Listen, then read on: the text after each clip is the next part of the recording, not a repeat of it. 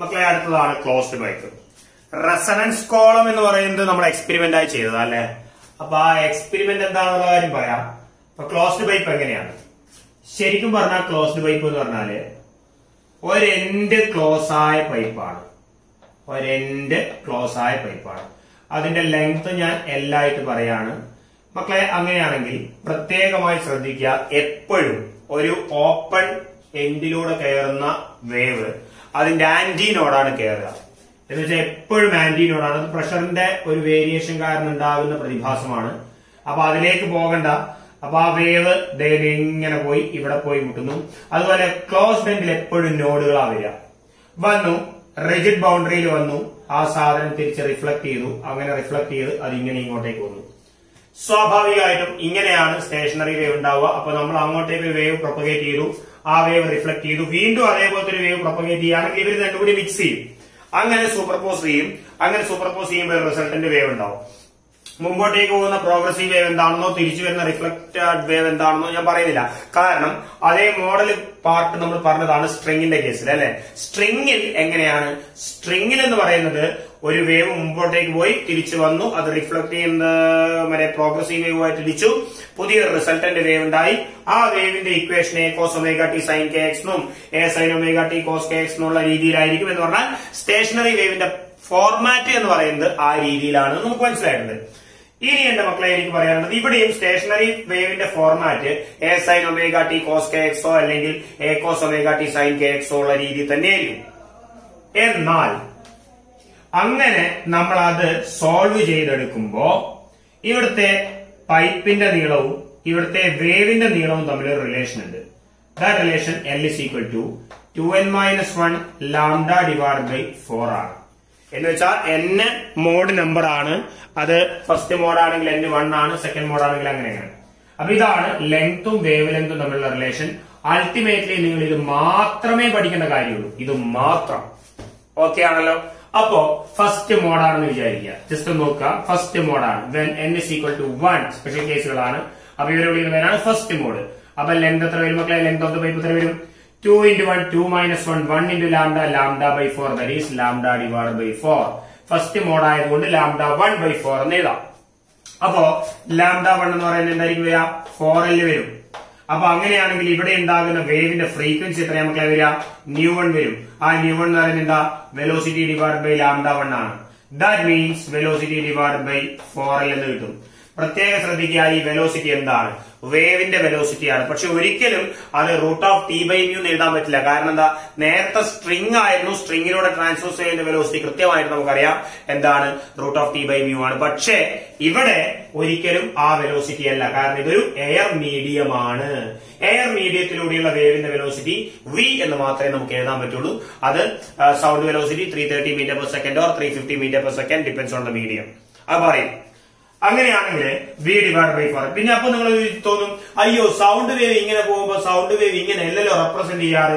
Sound wave ശരിക്കും പറഞ്ഞാല് റിഫ്രാക്ഷനും കംപ്രഷനും കൂടിയ ഭാഗമാണല്ലോ എന്നാണ് നിങ്ങൾ തോന്നുക. പ്രത്യേകം ശ്രദ്ധിക്കുക, ഇത് പ്ലോട്ടാണ്. Displacement time പ്ലോട്ടാണ്. ഇത് ഗ്രാഫാണ് ശരിക്കും പറഞ്ഞാല്. അല്ലാതെ വേവ് ഇങ്ങനെ വരുന്നു എന്നല്ല. ഈ ഒരു പോയിന്റിൽ എനർജി ഉണ്ടാവില്ല. ആ എനർജി 0 ആയിരിക്കും. അതിനെയാണ് നോഡ് എന്ന് വിളിക്കുന്നത്. ഓക്കെ ആണോ? അങ്ങനെയാണെങ്കിൽ അവിടുത്തെ ഫ്രീക്വൻസി v ഡിവൈഡ് ബൈ 4 ആണ്. ഇതിനെ നമ്മൾ വിളിക്കുന്ന പേര് ഫണ്ടമെന്റൽ ഫ്രീക്വൻസി എന്നാണ്. എന്ത് ഫ്രീക്വൻസി മക്കളെ? Fundamental frequency. നേരത്തെ പറഞ്ഞ അതേപോലെ ഇറ്റ് ഈസ് ഫണ്ടമെന്റൽ ഫ്രീക്വൻസി. അല്ലെങ്കിൽ ഇതിനെ നമുക്ക് വിളിക്കാം പിച്ച് ഓഫ് ദ വൈബ്രേഷൻ. നേരത്തെ ν1 വിളിച്ച പേരുകൾ എന്തൊക്കെയോ അതെല്ലാം ഇവിടെയും വിളിക്കാം പിച്ച് ഓഫ് ദ വൈബ്രേഷൻ. അതും അല്ലെങ്കിൽ നമുക്ക് വിളിക്കാം ഫസ്റ്റ് ഹാർമോണിക്സ്. എന്ത് വിളിക്കാം മക്കളെ? First harmonics.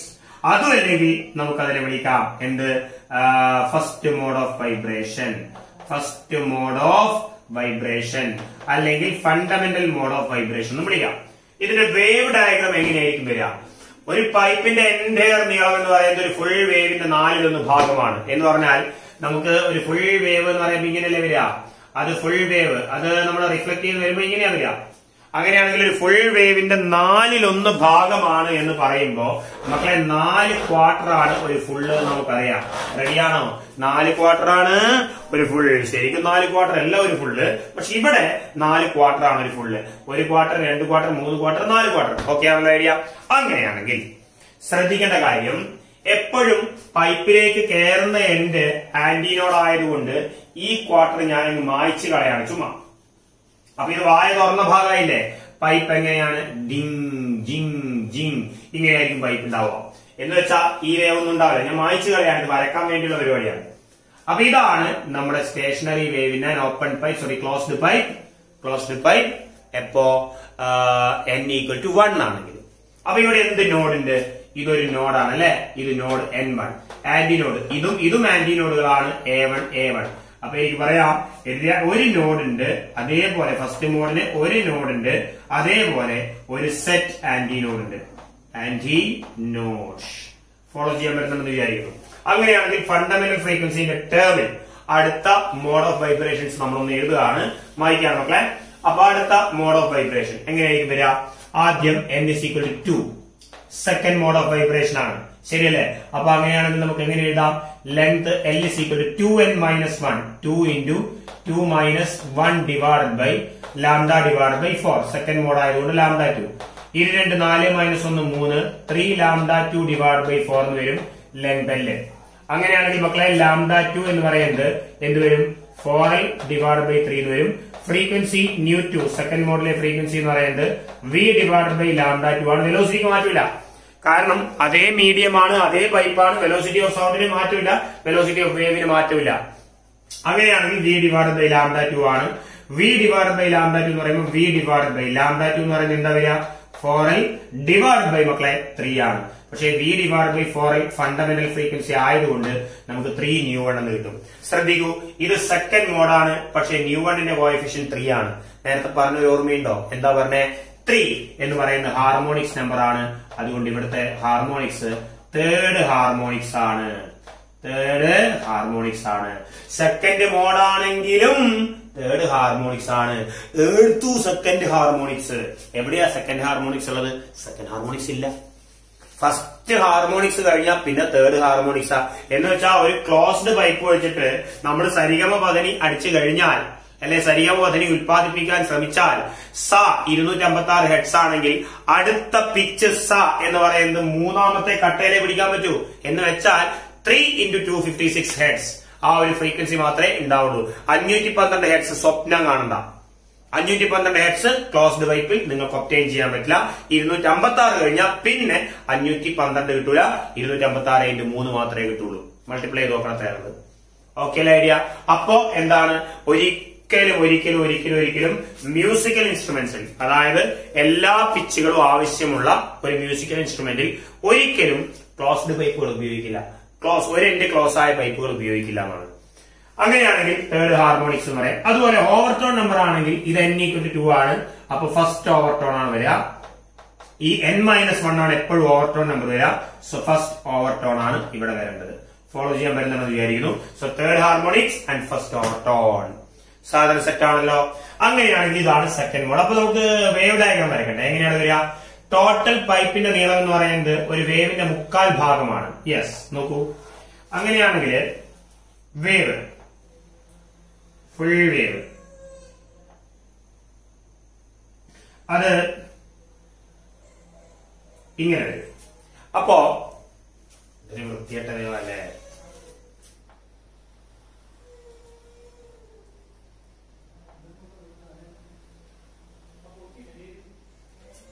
ഇതില് ക്വാർട്ടർ, ഹാഫ്, 3/4, 1 ടിഷ്യൂ. ഇത് കഴിഞ്ഞു. ഇപ്പൊ എത്രയായി? ക്വാർട്ടർ, 2 quarters, 3 quarters, മുക്കാൽ.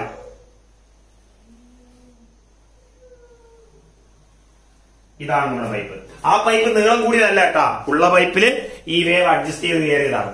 അതായത് ഇത്രയാണ് പൈപ്പിന്റെ നീളമെങ്കിൽ ആദ്യത്തത് ഇങ്ങനെ കയറിയിട്ടുണ്ടെങ്കിൽ അതേ നീളമുള്ള അടുത്ത പൈപ്പിലാണെങ്കിൽ ആ വേവ് ഇങ്ങനെ കയറണം. ഫോളോ ചെയ്യാൻ പറ്റുന്ന വിചാരിക്കുന്നു. എത്ര നോഡുകളുണ്ട് മക്കളെ? ഇതൊരു നോഡാണ് n1, ഇതൊരു നോഡാണ് n2. അപ്പോ 2 നോഡ്സ്. ഒരു സെറ്റ് ആന്റിനോഡ്, അടുത്ത സെറ്റ് ആന്റിനോഡ്. എത്ര ആന്റിനോഡാ? 2 ആന്റിനോഡ്സ്. ഫോളോ ചെയ്യാൻ പറ്റുന്നില്ലേ? അപ്പൊ അങ്ങനെയാണെങ്കിൽ രണ്ട് നോഡും 2 ആന്റിനോഡും ഉണ്ട്. ഇനി നമുക്ക് അടുത്തത് n = 3 പോവാം. So n = 3. Third mode of vibration ആണ്. തേർഡ് മോഡ് ഓഫ് വൈബ്രേഷനിലെ ലെങ്ത് എത്രയായിരിക്കും മക്കളെ വരിക? L is equal to 23 - 1 5 5 λ3 divided by 4 എന്ന് കിട്ടും. സീനില്ല എന്ന് വിചാരിക്കുന്നു. നിങ്ങൾക്ക് തന്നെ സ്വന്തമായിട്ട് ചെയ്യാവുന്നതാണ്. Now λ3 എത്രയാ മക്കളെ വരേണ്ടത്? 4 divided by 5. ക്വസ്റ്റ്യൻ ചെയ്യാത്തതുകൊണ്ട് നിങ്ങൾ പേടിക്കണ്ട. കാരണം എന്താണെന്ന് വെച്ചാൽ വരുന്നുണ്ട് വഴിയെ വരുന്നുണ്ട്. Don't worry, be happy. അപ്പൊ λ3 4 divided by 5 ആണ്. കുഞ്ഞും മക്കളെ അങ്ങനെയാണെങ്കിൽ ഫ്രീക്വൻസി എത്ര? √3 and v divided by λ3. v എന്ന് പറയുന്നത് v തന്നെ. λ3 എന്ന് പറയുന്നത് 4 divided by 5 ആണ്. 5 ഇങ്ങോട്ടേക്ക് പോകും. v/4 ഫണ്ടമെന്റൽ ഫ്രീക്വൻസി ആണ്.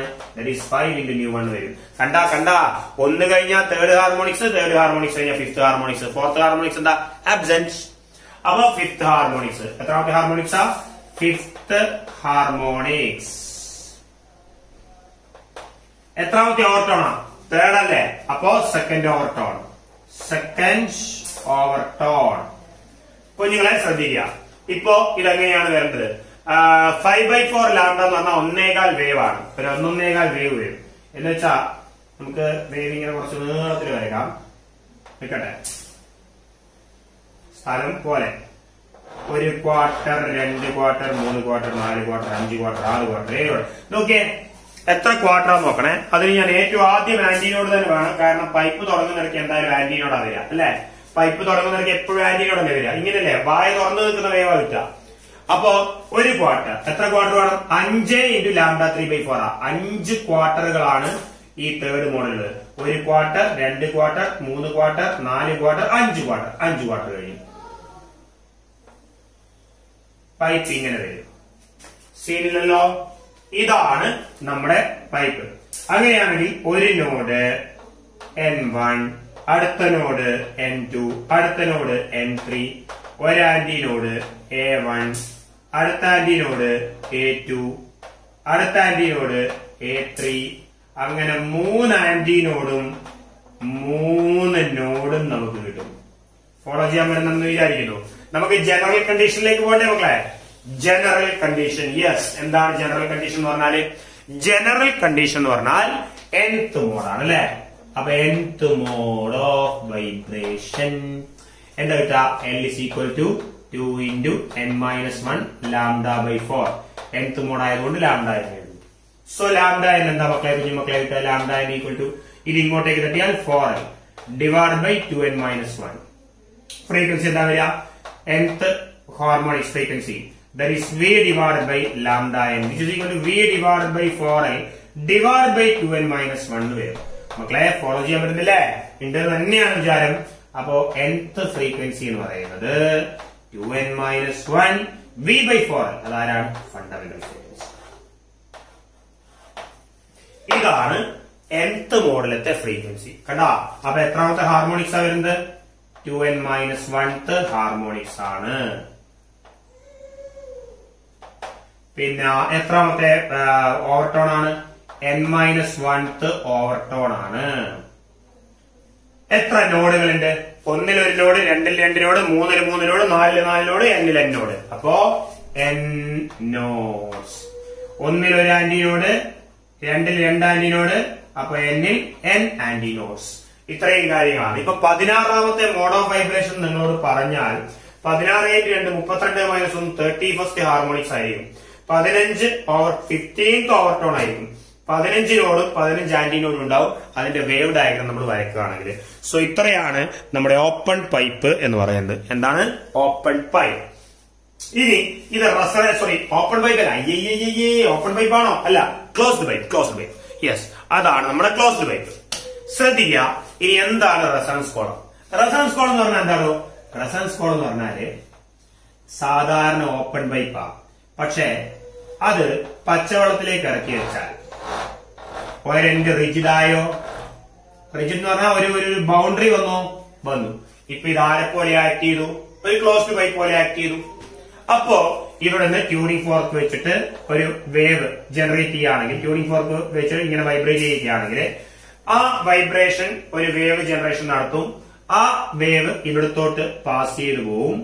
അങ്ങനെ പാസ് ചെയ്ത് പോകുമ്പോ ഈ ട്യൂണിംഗ് ഫോർക്കിന്റെ ഫ്രീക്വൻസി എത്രയാണോ ആ പർട്ടിക്കുലർ ഫ്രീക്വൻസി, ഫോർ എക്സാമ്പിൾ ഇതിന് 300 ഹെർട്സ് ഫ്രീക്വൻസി ആണെങ്കിൽ ആ 300 ഹെർട്സ് ഫ്രീക്വൻസി വരത്തക്ക രീതിയിൽ ഇതിന്റെ ലെങ്ത് അഡ്ജസ്റ്റ് ചെയ്യേണ്ടി വരും. എങ്ങനെ? കാരണം ഇങ്ങനെയാണ്. അതായത് പിന്നെ ഫ്രീക്വൻസി എന്ന് പറയുന്നത് new is equal to V divide by 4L into 2n-1 അല്ലേ? എന്ന് വെച്ചാൽ ഈ ലെങ്ത് കണ്ടോ, 4L ലെങ്ത്, ഈ ലെങ്ത് ആണ് ഈ ലെങ്ത്. അപ്പൊ ലെങ്തിനെ ഡിപ്പെൻഡ് ചെയ്യുന്നുണ്ട്. അപ്പൊ ഈ ഫ്രീക്വൻസി 300 ഹെർട്സ് കൃത്യമായ റെസണൻസിലാവുന്നത് എപ്പോഴാണ്? ഇവിടത്തെ 300 ഹെർട്സും ഇനി ഇവിടെ ജനറേറ്റ് ചെയ്ത അല്ലെങ്കിൽ ഇവിടത്തെ ഈ 300 ഹെർട്സ് ഫ്രീക്വൻസിയും ഇവിടെ 300 ഹെർട്സ് ആവുന്നത് എപ്പോഴാണ്? ഇവിടെ 300 ഹെർട്സും ഈ വേവിലെ 300 ഹെർട്സും ഇവിടുത്തെ 300 ഹെർട്സും റെസണൻസിലാവുമ്പോ നിങ്ങൾക്ക് ഒരു കൂവല് കേൾക്കാം, ഒച്ച കേൾക്കാം അല്ലെ? എന്താ സംഭവം? ട്യൂണിംഗ് ഫോർക്ക് വൈബ്രേറ്റ് ചെയ്തു, പക്ഷെ ആ ഒച്ച ആരും കേൾക്കൂല. ചെവിന്റെ അടുത്തേക്ക് കൊണ്ടുവന്നു കഴിഞ്ഞാൽ നല്ല കേൾവി ശക്തിയുള്ള മാത്രം കേൾക്കുന്ന സൗണ്ടാണ് ഈ ട്യൂണിംഗ് ഫോർക്കിന്റെ സൗണ്ട്. അപ്പൊ ട്യൂണിംഗ് ഫോർക്ക് നമ്മൾ എനർജൈസ് ചെയ്തു, പുറത്തെ ഒരു ചുറ്റിക വെച്ച് അടിച്ചു, ഇവിടെ വെച്ചു. ഇവിടെ വെച്ച് കഴിഞ്ഞാൽ 300 ഹെർട്സിന്റെ ഫ്രീക്വൻസി ഇവിടെ ഉണ്ട്, ആ വേവ് ഉണ്ട്. ഇവിടെ ഒരു വേവ് ജനറേഷൻ നടന്നു. ആ വേവ് ജനറേഷൻ എന്ന് പറയുന്നത് കൃത്യമായി, അതായത് ഇതിന്റെ ഫണ്ടമെന്റൽ ഫ്രീക്വൻസി എന്ന് പറയുന്നത് 300 ഹെർട്സ് ആവണം. ഫണ്ടമെന്റൽ ഫ്രീക്വൻസി ആയിക്കോട്ടെ. അപ്പൊ അങ്ങനെയാണെങ്കിൽ 2n-1 എന്ന് പറയുന്നത് 1 ആവും. അപ്പൊ v ഡിവൈഡ് ബൈ 4L എന്തായി മാറും? 300 ആയി മാറും. അപ്പൊ സ്വാഭാവികമായും ഏതോ ഒരു പർട്ടിക്കുലർ ലെങ്തിലേ അത് 300 ആവുള്ളൂ. കാരണം വെലോസിറ്റി ആ മീഡിയത്തിൽ 330 ആം വിചാരിക്കുക. അപ്പൊ 330 divide by 4 into L equal to ആണ് 300 വരുന്നത്. അപ്പൊ L ഈക്വൽ ടു എന്തായിരിക്കും വരിക? 330 ഇൻറ്റു ഡിവൈഡ് ബൈ 4 ഇൻറ്റു 300. അപ്പൊ ഈ ഒരു പർട്ടിക്കുലർ ലെങ്ത് നിങ്ങൾ ക്രിയേറ്റ് ചെയ്താൽ മാത്രമേ, ഈ കോളം ഒന്നുകിൽ ഇങ്ങനെ താഴ്ത്തി കൊടുത്താൽ മാത്രമേ, ഈ ലെങ്ത് അച്ചീവ് ചെയ്താൽ മാത്രമേ നിങ്ങൾക്ക് ആ കൂവല് കിട്ടുള്ളൂ. കൂവൽ എന്ന് പറയുന്ന റെസണൻസ്. എന്താ കാരണം? ഇത് 300 ഹെർട്സ് ഫ്രീക്വൻസി ഉൽപ്പാദിപ്പിക്കണം. ഇത് 300 ഹെർട്സ് ഫ്രീക്വൻസി ഉൽപ്പാദിപ്പിക്കണമെങ്കിൽ ഈ ഒരു പർട്ടിക്കുലർ ലെങ്ത് ഉണ്ടാവണം ഈ കോളത്തിന്. ആ ലെങ്ത് ഉണ്ടായാൽ ഇത് 300 ഹെർട്സ് ഉൽപ്പാദിപ്പിക്കും. 300 ഹെർട്സിൽ നമ്മുടെ ട്യൂണിംഗ് ഫോർക്ക് വൈബ്രേറ്റ് ചെയ്യുന്നുണ്ട്.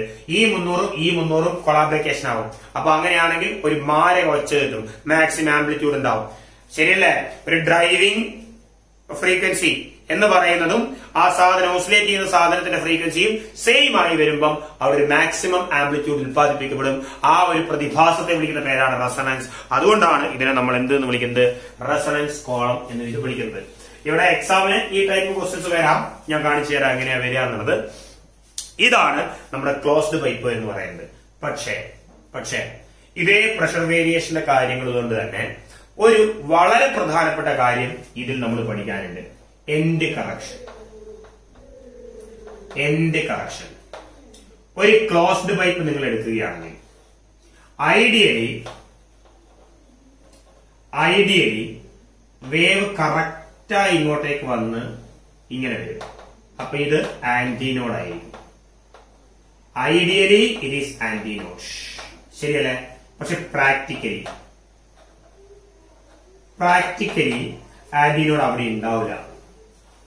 പകരം വേവ് കയറി വരുമ്പം, പ്രഷറിന്റെ വേരിയേഷൻ തന്നെയാണ്, വേവ് കയറി വരുമ്പം ആന്റിനോഡ് എന്ന് പറയുന്നത് കുറച്ച് ഇങ്ങോട്ടേക്ക് മാറിയിട്ടായിരിക്കും ഉണ്ടാവുക. ഇവിടെയായിരിക്കും ആന്റിനോഡ് ഉണ്ടാവുക. അപ്പൊ എന്താ പ്രശ്നം? നമ്മുടെ കാൽക്കുലേഷൻ മൊത്തത്തിലേ തെറ്റും. കാരണം ആന്റിനോഡ് കഴിഞ്ഞ് കുറച്ച് കയറുമ്പോഴാണ് ഈ പൈപ്പിന്റെ നീളം തുറന്നത്. അപ്പൊ കാൽക്കുലേഷനിൽ നമ്മൾ എന്ത് ചെയ്യേണ്ടി വരും? പൈപ്പിന്റെ നീളം ഇത്രയാക്കി എടുക്കേണ്ടി വരും. റെഡിയാണല്ലോ? ആ ഒറിജിനലി പൈപ്പിന്റെ നീളം L അല്ലേ ഉള്ളൂ, അത് L' ആയി എടുക്കേണ്ടി വരും. അപ്പൊ ഒരു എക്സ്ട്രാ അലവൻസ് ഉണ്ടല്ലോ. ഈ എക്സ്ട്രാ അലവൻസിനെ നമ്മൾ വിളിക്കുന്ന പേരാണ് എൻഡ് കറക്ഷൻ. ഈ എൻഡ് കറക്റ്റ് ചെയ്യേണ്ട ഇത് എന്ന് വെച്ചാൽ ഇത് ഡയമീറ്റർ D ആണെങ്കിൽ, ആ പൈപ്പിന്റെ ഡയമീറ്റർ D ആണെങ്കിൽ, ഇത് പ്രാക്ടിക്കലി കണ്ടെത്തിയ ഒരു ചെറിയ ഇക്വേഷൻ ആണ്. ഡയമീറ്റർ D ആണെങ്കിൽ, if the diameter of pipe is equal to D ആണെങ്കിൽ എൻഡ് കറക്ഷൻ എന്ന് പറഞ്ഞാൽ extra allowance length, end correction E is equal to മക്കളെ 0.3 D ആയിരിക്കും. അല്ലെങ്കിൽ റേഡിയസിന്റെ 0.6 ടൈംസ് ആയിരിക്കും. ഡയമീറ്ററിന്റെ ഡയമീറ്ററിന്റെ ഹാഫ് റേഡിയസ് വരിക. അപ്പോ ഇത് 2R വരും. 2R × 0.3 0.6R വരും. 0.3 D ആണ് എൻഡ് കറക്ഷൻ ആയിട്ട് വരുന്നത്. ആ എൻഡ് കറക്ഷൻ കൂടി എക്സ്ട്രാ കൂട്ടേണ്ടി വരും. ഇതായി. അപ്പൊ practically length of a pipe, closed pipe L dash will be equal to originally ഉള്ള length plus end correction. That is L dash will be equal to L plus 0.3D ആയിരിക്കും.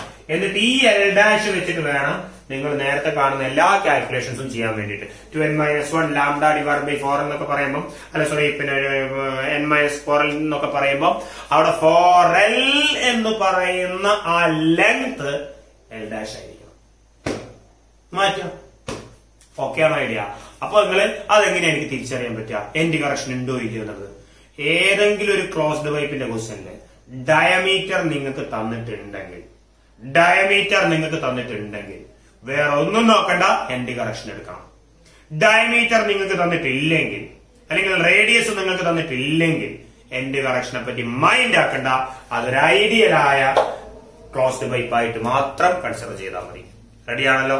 അപ്പൊ ഇതാണ് നമ്മുടെ end correction എന്ന് പറയുന്ന കാര്യം. അപ്പൊ ഇതാണ് നമ്മുടെ ക്ലോസ്ഡ് പൈപ്പിന്റെ കാര്യങ്ങൾ. ഓക്കെ ആണല്ലോ idea? So closed pipe ready ആയിട്ടുണ്ട്. ക്ലോസ്ഡ് പൈപ്പിന് സിമിലർ ആയിട്ട് ഞാൻ വേറൊരു സാധനം പറഞ്ഞു തരട്ടെ. അതായത് നോട്ടായിട്ട് നിങ്ങൾ എഴുതിക്കൊള്ളാം. If a rigid rod is fixed at its end, one end free one and one end is free, rigid rod ആണ്. എന്ന് വെച്ചാൽ മക്കളെ, ചുമരിന്റെ മുകളിൽ ഒരു കുന്തം കുത്തി പിടിപ്പിച്ചിട്ടുണ്ട്. ഇങ്ങനെ നിൽക്കുകയാണ്. ഇനി ഞാൻ മെല്ലെ സൈഡില് താഴോട്ടേക്ക് വെച്ചു, വിട്ടു. രാവിലെ റെഡിയാണോ? ഇവര് കത്തിയൊക്കെ നിങ്ങൾ സിനിമയിലൊക്കെ കണ്ടില്ലേ? ഇങ്ങനെ കത്തിയൊക്കെ ഇങ്ങനെ എറിയുന്ന സമയത്ത് ആ കത്തി അവിടെ പോയി കുത്തി കഴിഞ്ഞാൽ ഇതുപോലെ ഈ സാധനം ഞാൻ മെല്ലെ താഴോട്ടേക്ക് ആക്കി കഴിഞ്ഞാൽ you will get a wave like this. Closed പൈപ്പിലെ fundamental frequency ആയിട്ട്. ഇനി വേറൊരു ലെവലിൽ നിങ്ങൾ അടിക്കുകയാണെങ്കിൽ സെക്കൻഡ് മോഡ് തന്നെ കിട്ടും, തേർഡ് മോഡ് കിട്ടും, ഫോർത്ത് മോഡ് കിട്ടും. അപ്പൊ അതിനനുസരിച്ച് ഇവിടെ വേവ് ജനറേഷൻ സംഭവിക്കും. എന്ന് വെച്ചാൽ ഇവിടെ ലെങ്തും ഇവിടെ ജനറേറ്റ് ചെയ്യുന്ന വേവ് ലെങ്ത് തമ്മിലുള്ള relation L is equal to 2n-1 lambda divided by 4 ആണ്. ഇതാണ് ലെങ്തും വേവ് ലെങ്തും തമ്മിലുള്ള റിലേഷൻ. ഉറപ്പായിട്ടും ഇവിടെ lambda is equal to 4l divide by 2n-1 ആണ്. അങ്ങനെയാണെങ്കിൽ ഇവിടെ ജനറേറ്റ് ചെയ്യുന്ന frequency v divide by lambda ആണ്. That is v divide by lambda എന്ന് പറയുന്നത് 4l ഡിവൈഡ് ബൈ 2n-1 ആണ്. That means frequency new will be equal to 2n-1 v divide by 4l ആണ്. എന്ന് വെച്ചാൽ എന്താണോ ക്ലോസ്ഡ് പൈപ്പിൽ നിങ്ങൾ പഠിച്ചത് സെയിം സാധനം. ആ സ്ട്രിങ് അല്ലെങ്കിൽ ഒരു റോഡാണ് ഇടിച്ചു നിൽക്കുകയാണ് ഒരു പോയിന്റിൽ, ഒരു എൻഡ് ഫ്രീ ആണെന്ന് കണ്ട പിന്നെ ആ റോഡ് എന്നുള്ളത് നിങ്ങളങ്ങ് വെട്ടിക്കളഞ്ഞിട്ട് ക്ലോസ്ഡ് പൈപ്പ് എഴുതിക്കോ. എന്നിട്ട് നിങ്ങൾ പ്രോബ്ലം ചെയ്തോ. എന്ന് വെച്ചാൽ ക്ലോസ്ഡ് പൈപ്പിന്റെ ക്വസ്റ്റ്യൻ എങ്ങനെയാണോ ഓപ്പറേറ്റ് ചെയ്യേണ്ടത് അതേ രീതിയിൽ തന്നെയാണ് ഈ ഒരു എൻഡ് ഫ്രീ ആയിട്ടുള്ള റിജിഡ് ആയിട്ടുള്ള ഒരു റോഡ് ഒരു പോയിന്റിൽ ഫിക്സ് ചെയ്തിട്ടുണ്ടാക്കുന്ന വേവിൽ ഉണ്ടാകുന്ന സ്റ്റേഷനറി വേവിന്റെ കാര്യങ്ങളൊക്കെ എല്ലാം ഹാർമോണിക്സും എല്ലാം ഒരുപോലെ തന്നെയാണ്. ഇവിടുത്തെ ഹാർമോണിക്സിന്റെ റേഷ്യോ എന്താണ്? ഇവിടെയാണെങ്കിലും തൊട്ട് മുകളിലാണെങ്കിലും ഹാർമോണിക്സിന്റെ റേഷ്യോ എന്താ? ഒന്നാമത്തെ ഹാർമോണിക്സ് കഴിഞ്ഞാൽ മൂന്നാമത്തെ ഹാർമോണിക്സ്, 3 കഴിഞ്ഞാൽ 5ാമത്തെ ഹാർമോണിക്സ്. ശരിയല്ലേ?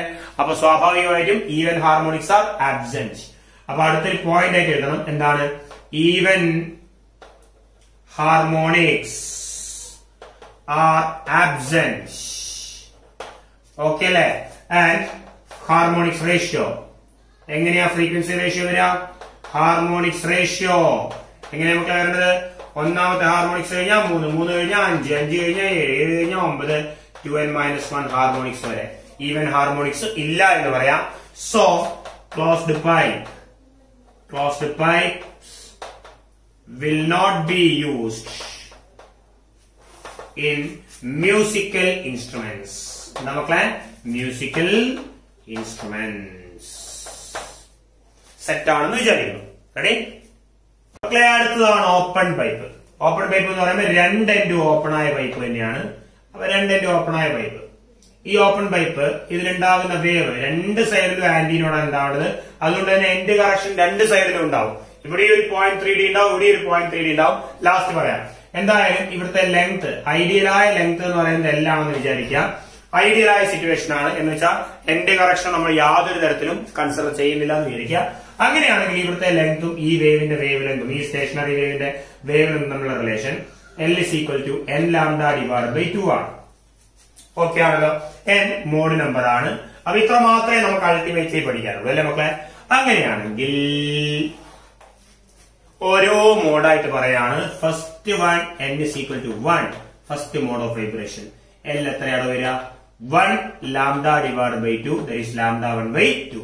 ഇപ്പൊ നിങ്ങൾ എന്നെ വെയിറ്റ് ചെയ്യേണ്ടി പോലും വരില്ല, നിങ്ങൾ അടിച്ചു പോകുന്നുണ്ടാവും എന്ന് എനിക്കറിയാം, എന്നെനിക്ക് പ്രതീക്ഷയുണ്ട്. So lambda 1 is equal to മക്കളെ, കുഞ്ഞുമക്കളെ 2L ആണ് വരിക. ലാംഡ 1 എന്ന് പറയുന്നത് 2L ആണ്. അപ്പൊ അങ്ങനെയാണെങ്കിൽ അവിടെ ജനറേറ്റ് ചെയ്യുന്ന വേവിന്റെ frequency 𝜈1 എത്രയായിരിക്കുള്ളൂ? V divided by lambda 1. പക്ഷേ week root of T by 𝜈 കൊടുക്കരുത്, കാരണം സ്ട്രിംഗ് അല്ല, പൈപ്പാണ്. അപ്പൊ that is V divided by 2L, which is known as fundamental frequency. എന്ത് ഫ്രീക്വൻസി? ഫണ്ടമെന്റൽ ഫ്രീക്വൻസി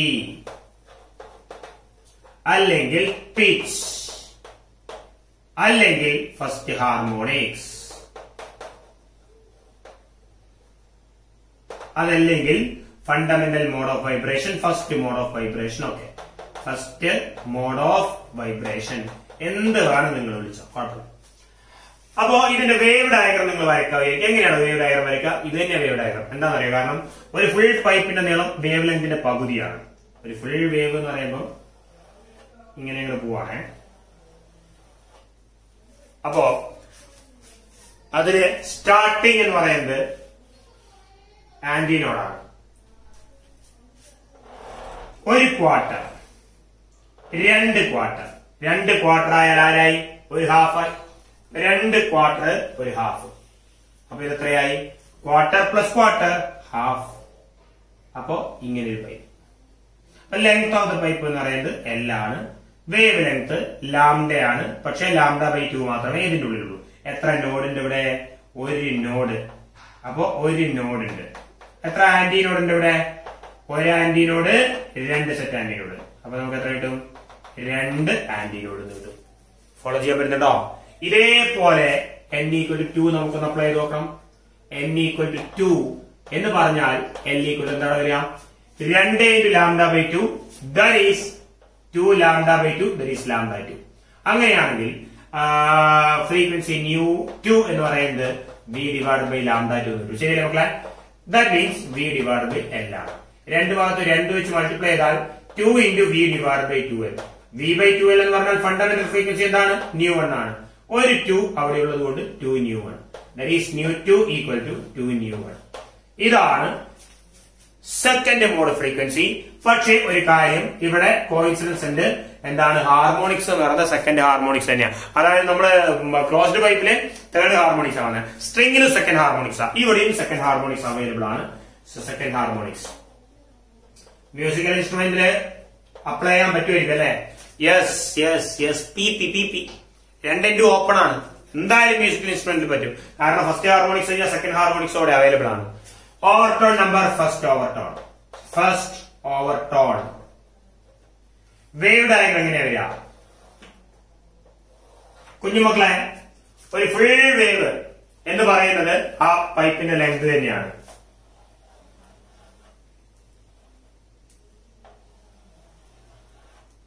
അപ്പോ ഹാഫിൽ തുടങ്ങാണ്, ക്വാർട്ടറിൽ തുടങ്ങാണ്. 1 quarter, 2 quarter, 3 quarter, 4 quarter. That means A wave, A full wave. അപ്പൊ എങ്ങനെയായിരിക്കും വരിക? ഇങ്ങനെയായിരിക്കും ഇതിന്റെ വേവ് ഡയഗ്രം വരിക. ശരിയല്ലേ? Quarter plus quarter half, quarter plus quarter half, 2 half 1. That means നമുക്ക് കിട്ടുന്നത് ഇങ്ങനെ ഒരു വേവ് ആയി. ഫസ്റ്റ് ഓവർടോൺ അല്ലേ? ഈ സാധനം ഒന്നുകൂടി റിപ്പീറ്റ് ചെയ്ത് വരും. എത്ര നോഡാണോ?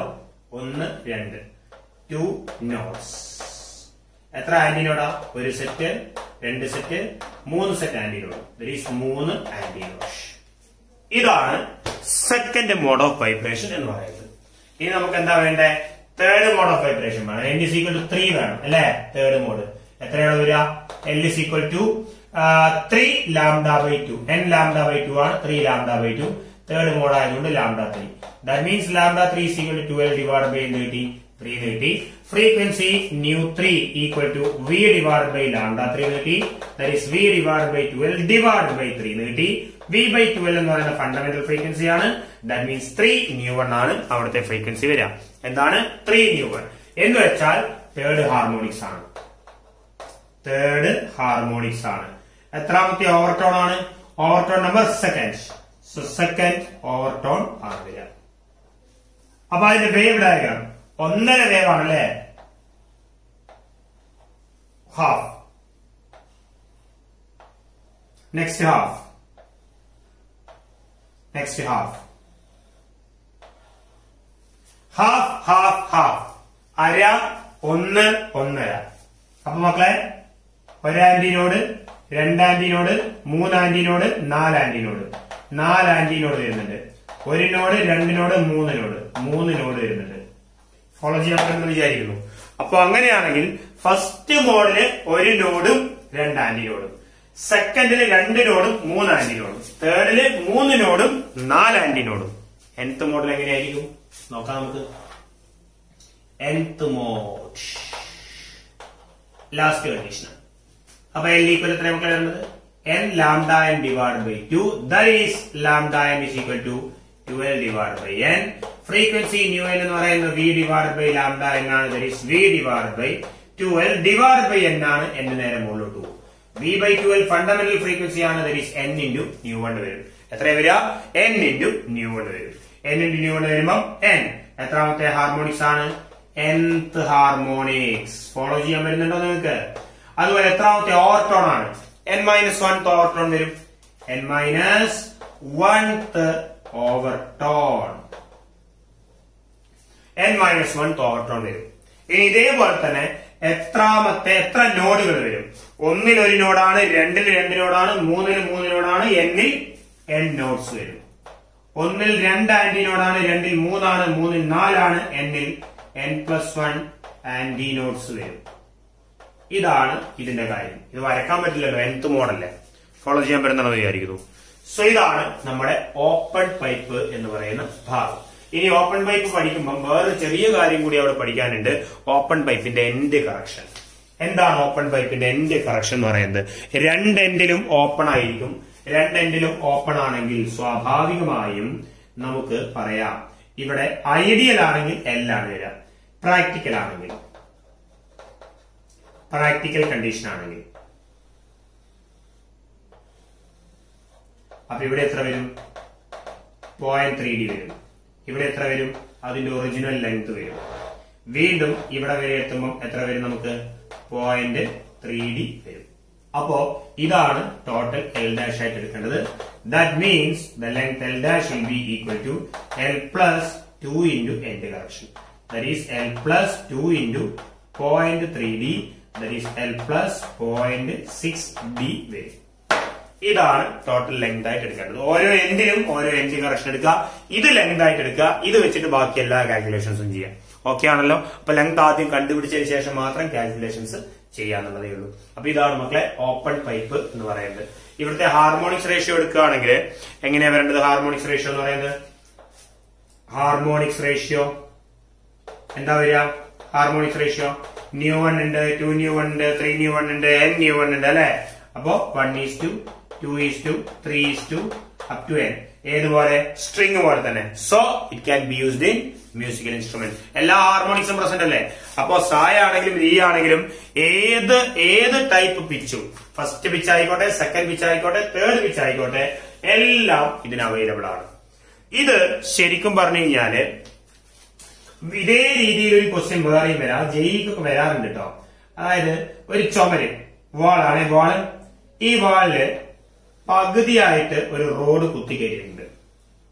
മനസ്സിലായോ? അതായത് ഇവിടെ ഇത് ഫിക്സ്ഡ് ആണ്. ഈ റോഡ് ഇവിടെ നിന്നൊന്ന് വലിച്ചു വിട്ടു. അങ്ങനെ വലിച്ചു വിടുമ്പം ഇത് ഓസിലേറ്റ് ചെയ്യുക ഈ രീതിയിലാണ്. ഇത് ആരെപ്പോലെയാണത്? ഓപ്പൺ പൈപ്പ് പോലെയാണ്. അപ്പോ if a rod is vibrating with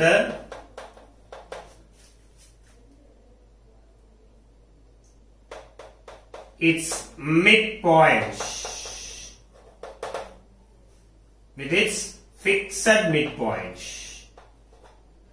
അങ്ങനെയാണെങ്കിൽ മോഡ് n ഈക്വൽ ടു 1 പോലെ നമുക്ക് ആക്ട് ചെയ്യും. ഒരു ഓപ്പൺ പൈപ്പ് ഫസ്റ്റ് മോഡിലുള്ള പോലെ ആക്ട് ചെയ്യും. ഇനി ഇതേപോലെ തന്നെ ഒരു റിജിഡ് ബോഡി ഇവിടെയും ഇവിടെയും കൃത്യം രണ്ട് ഭാഗത്ത് 3 ഈക്വൽ പാർട്ടായി തിരിച്ച് രണ്ട് പാർട്ടായി തിരിച്ച് ഇത് നമ്മളൊന്ന് വൈബ്രേറ്റ് ചെയ്യിക്കുകയാണെങ്കിൽ ഇത് ഇതേപോലെ തന്നെ വൈബ്രേറ്റ് ചെയ്യും. ഇങ്ങനെ വൈബ്രേറ്റ് ചെയ്യും. അപ്പൊ അത് നമ്മൾ അത്ര കാര്യമായിട്ടൊന്നും പഠിക്കണ്ട. പക്ഷെ എന്നാലും കണ്ടു കഴിഞ്ഞാൽ അങ്ങനെയുള്ള ക്വസ്റ്റ്യനൊക്കെ ഐസറിലൊക്കെ ചോദിക്കുകയാണെങ്കിൽ സംഭവം ഏതുപോലെ എഴുതുക, ഓപ്പൺ പൈപ്പ് പോലെ നിങ്ങൾ എഴുതുക, അത്രേ ഉള്ളൂ. സോ ഇത്രയാണ് ഓപ്പൺ പൈപ്പ് എന്ന് പറയുന്ന ഭാഗത്തിന്റെ തിയറി. റെഡി ആണല്ലോ?